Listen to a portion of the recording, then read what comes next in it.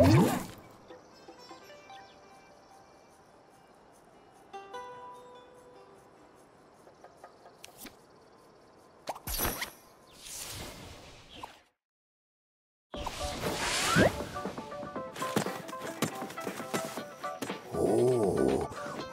cloth, the unusually large head.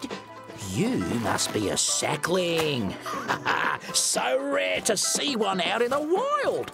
The name's Gerald Strudelgut. G'day, Craft World's top wildlife expert. The influence of the uproar is having all sorts of animalorious effects on the local fauna, like these poor scootles. Maybe you can try herding as many as you can back into their pens. They'll thank you for it, you'll see. Go on, get as many of those scootles safely into their pens as you can.